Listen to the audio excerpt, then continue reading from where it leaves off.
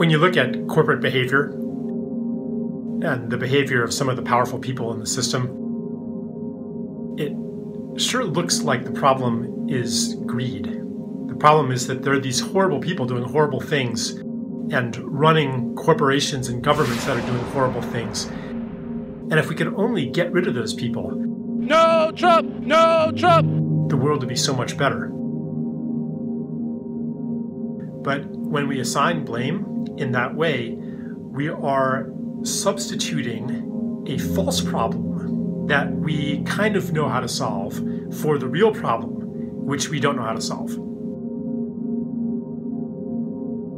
The false problem that we do know how to solve is how to defeat a bad guy. The movies have taught us how to do that. You kill the bad guy. Or you lock up the bad guy. Or you destroy and humiliate and get him fired. And then the problem's solved. That picture gets complicated when you realize that the behaviors of the bad guys are created and to some extent dictated by the system that they're in. Not that there's no leeway.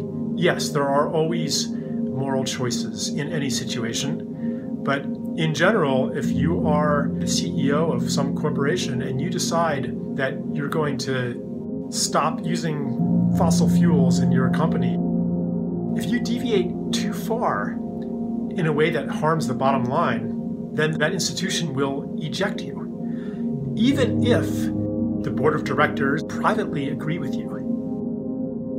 Maybe you're the owner of the company and you can do whatever you want. Then you have to worry about market share and your bottom line. The discipline of the market prevents anybody from deviating too far from what the market demands. And there's certainly steps that people can take in those positions to move toward the direction that we want to go in. But those steps require courage. People in those positions need a lot of support in order to do the right thing. That support can sometimes take the form of, hey, we're watching what you're doing. And you did this, and that caused this to happen. So it's not shutting up about the negative consequences of corporate behavior, but to move from that to aren't you awful will make people defensive. And it'll make you seem like an idiot because they know that they're not awful. They took care of their neighbor's dog when they were on vacation. They contributed money to this, that, and the other thing. They're nice. They don't think that they're awful.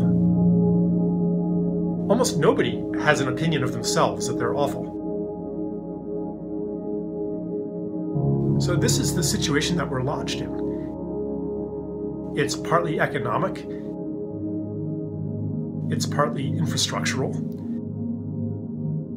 It's partly our habits that were imbued in us from growing up in this culture.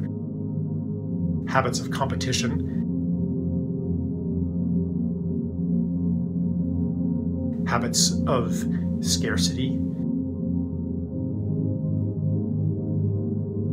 habits of judgment, habits of struggle.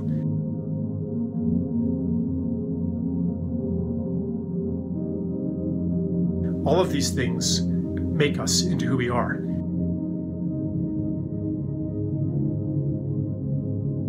As we become aware of these influences, then we're able to overcome them. They no longer operate unconsciously. So if I see myself in judgment of somebody, or reactively seeing them as a competitor, or as a mark, how can I make money off of you? When I begin developing awareness of that, I'm like, oh, okay, I'm operating out of a habit and I can choose differently. Sometimes even seeing an alternative is the information. And I mean information in the sense of something that comes in and forms you. having a friend who quit his job and is traveling the country working on permaculture farms. Oh, yeah, I could be doing that. It's not like all of a sudden you became a better person. It's that you got new information. Therefore, if we want to change the system and change the behavior of people in the system, we can be providers of different information, which doesn't necessarily mean intellectually articulated data points. It could be the kind of information that we call unconditional acceptance, kindness.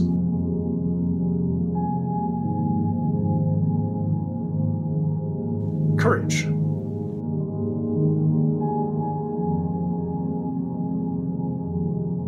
Or it could be seeing them as somebody just like me who wants to make a difference in the world. From that way of seeing, all kinds of things happen.